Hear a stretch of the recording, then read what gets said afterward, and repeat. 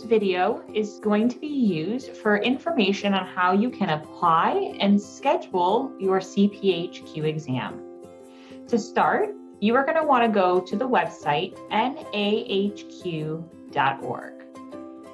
At the top of the page, you will want to select the button Log In. If you do not have a NAHQ account, please be sure to create an account and follow the appropriate steps within the box New to NAHQ. If you have an existing account with NAHQ, please log in with your appropriate email address and password. Once you log in, at the top of the page, hover over the section that says My Account. From there, select My Certification. This is where you will begin the application process for your CPHQ exam. To start the process, select Enroll Now. Read through this information on this page. The first thing it's going to ask you is to agree to the declaration, which is listed within the candidate handbook. Please be sure your billing address is current. And please confirm your legal name on file.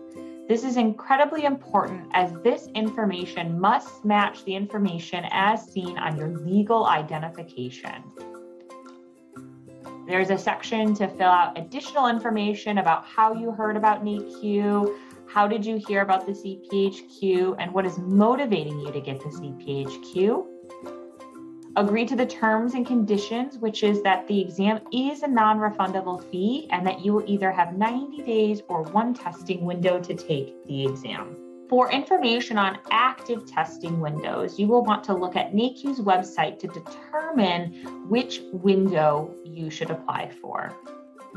At the bottom, you're going to see the button Next, and go ahead and select that to move to the next page. This will then redirect you to our checkout page.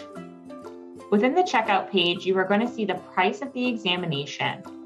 However, please be aware that this price may change depending on the time frame in which you are reviewing this video and whether you are a NAHQ member or not.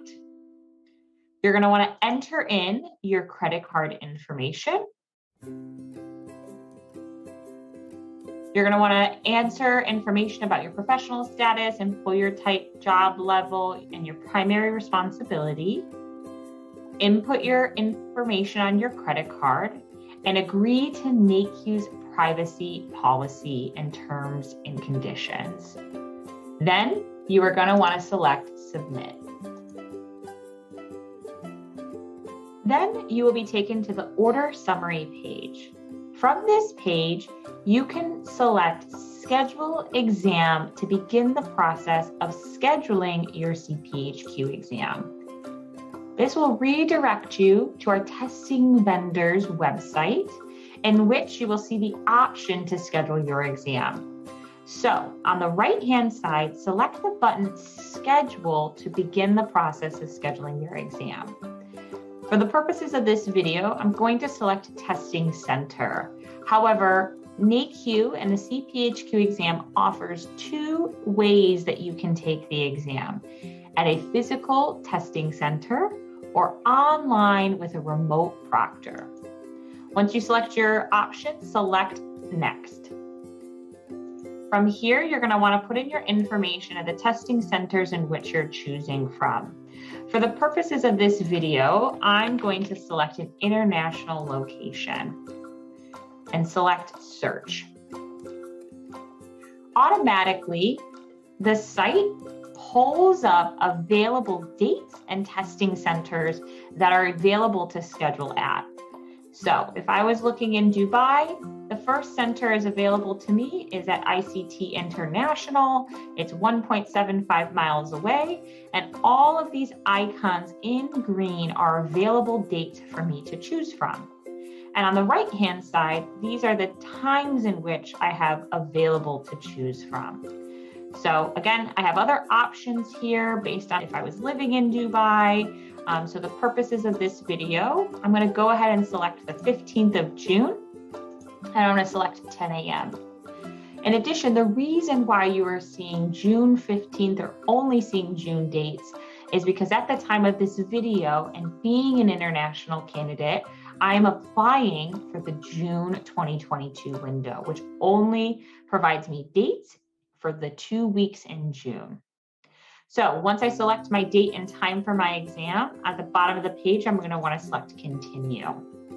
This page is going to confirm the center at which I'm taking the exam, the scheduled date of my exam, the start time, as well as the time zone it is in, and how long I will have to take the exam. I'm going to select continue, and it has successfully booked my exam.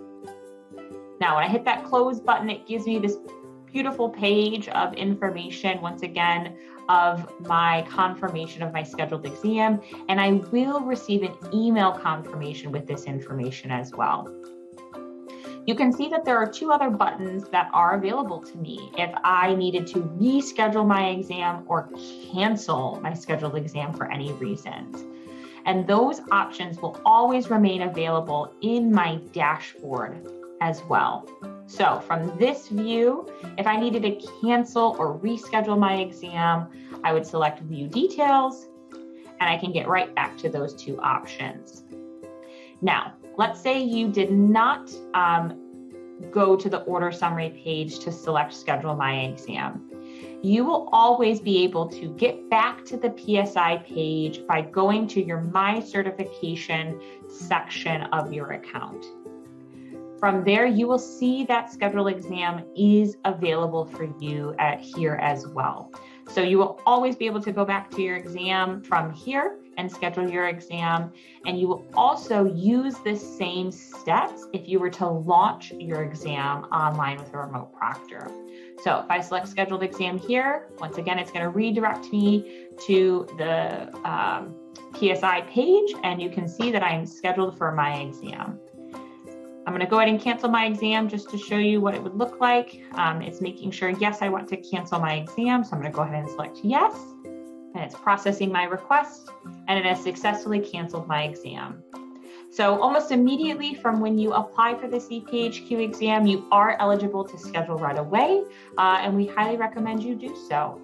So as you're getting ready to take your CPHQ exam, best of luck on your journey, and good luck.